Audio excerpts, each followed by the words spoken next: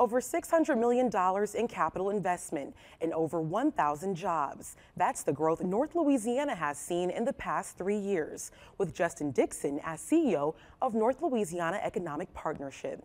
KSLA's Bisky Duncan talks to Dixon about what sets our region apart and what's in store for the future. You need to move to Shreveport. You need to move to Northwest Louisiana. They can win, and we're proving that we can. Justin Dixon is president and CEO of North Louisiana Economic Partnership.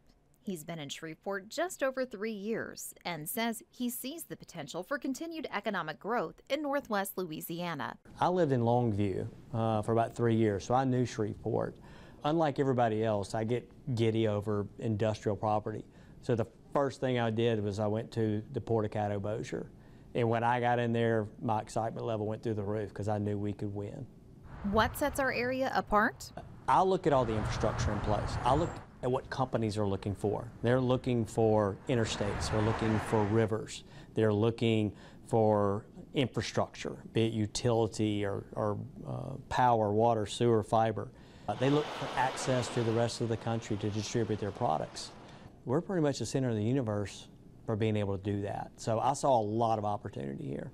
Dixon says he's realistic. He's aware of the challenges and believes Shreveport can win. You know, $600–700 million a year and close to 1,000 jobs is what we've averaged over the past 3 years.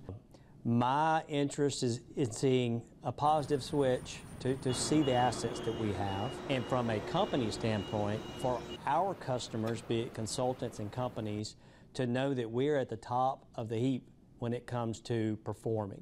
But Dixon says the biggest issue our area faces isn't a lack of resources or infrastructure. If I could wave a wand, would be to have the people of Shreveport support themselves, understand that we have things to offer, understand that a lot of times these companies that we're trying to recruit, like Amazon or SLB, have been here 4 times before they call us.